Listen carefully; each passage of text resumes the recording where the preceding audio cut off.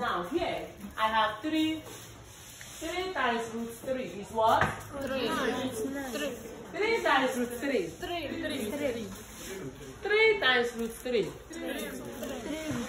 3 root 3. 3 times root 3 is 3 root 3. Because you have a rational number multiplying an irrational number. They are not the same. Rational means whole number. There is no square root. There is no square root. There is no decimal. That is whole number. That is rational. Irrational is when it has decimal or when it has root. Every root will give you decimal.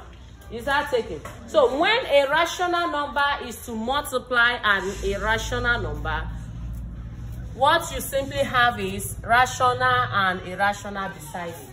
It's just like saying 3